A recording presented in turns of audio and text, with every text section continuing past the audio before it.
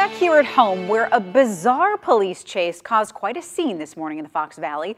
Appleton-Grand Chute police say it's a situation they've never dealt with before. A man fleeing police in stolen construction equipment.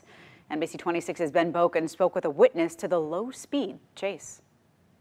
About 20 after 7, I saw the guy coming down the street with a skid steer, and I thought it was a city employee scraping the ice on the street. But then Brian Walbrun says the vehicle came back through the neighborhood again, this time with company. I saw the plow, the skid steer, and then a whole line of cop cars behind him, following him. That's when I realized this wasn't a city employee plowing the streets, but somebody running around with a stolen skid steer. Police say 37-year-old Tyler Peschke stole a skid steer near the Appleton-Grand Chute border. He then led officers on a chase. Every time they would have him trapped, he would just turn right at him and they'd back up because he basically has a small tank is what he's got. Here you can see the straight line of track marks made by the stolen skid steer that passed right through Walbrun's backyard. He cut between my house and my neighbor's house and went through my backyard kitty corner and went into the private park we have in the back. Definitely a unique start to the morning.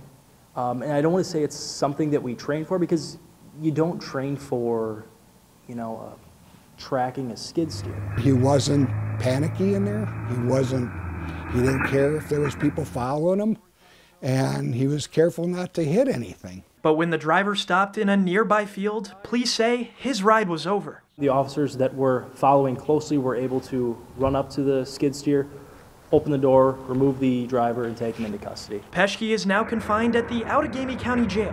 He faces charges including felony eluding, an OWI 4th offense, and 2 misdemeanors. If he was just joyriding, hope he enjoyed it. In Appleton, Ben Boken, NBC 26.